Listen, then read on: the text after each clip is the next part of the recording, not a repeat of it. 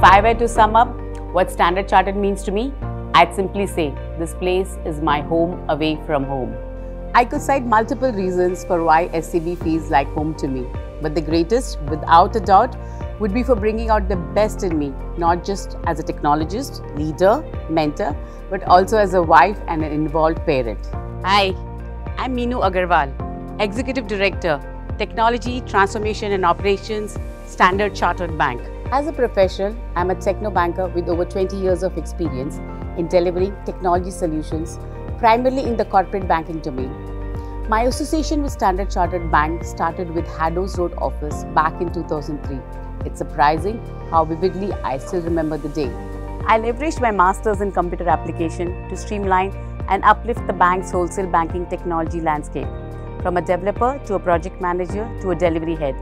I call this journey the first phase of my life in Standard Chartered. A critical pivot in my career was in 2009 when I was responsible for global implementation of critical systems in addition to extended location teams. It helped hone my leadership skills to people outside my direct line management. I currently head the technology transformation of a large operations team to deliver business priorities and efficiencies by building latest technology solutions at speed and scale.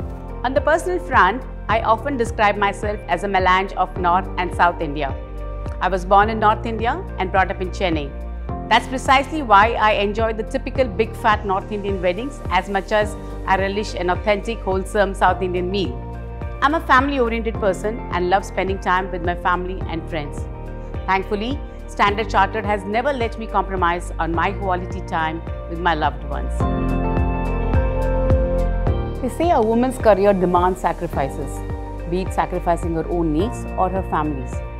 But Standard Chartered simply shattered this obsolete narrative for me and its entire workforce. Even before flexible working became a practice, my managers and seniors gave me liberty to manage both work and family without having to compromise on my professional or personal commitments. It's been over 19 years, and while I have successfully climbed up the corporate ladder, I've always been present for my children and family members, both in their bright and not so bright times. This empowerment inspired me to think and function like a leader and not a boss. As an adaptive leader, I believe that delegation and trust always outweighs the command and control style of leadership. I trust, empower, and support my team, and I believe this has been fundamental in enhancing my team's productivity. I'm often asked why and how I never felt the need to try my luck outside of Standard Chartered.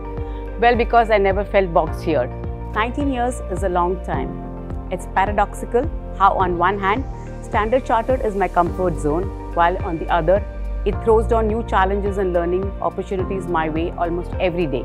On a regular basis, I engage with my senior management, product stakeholders, and the team members to brainstorm, solve problems, and gather as much knowledge as I can. So yes, if you are an avid learner, the bank has no dearth of opportunities for you. The youth of today is dynamic.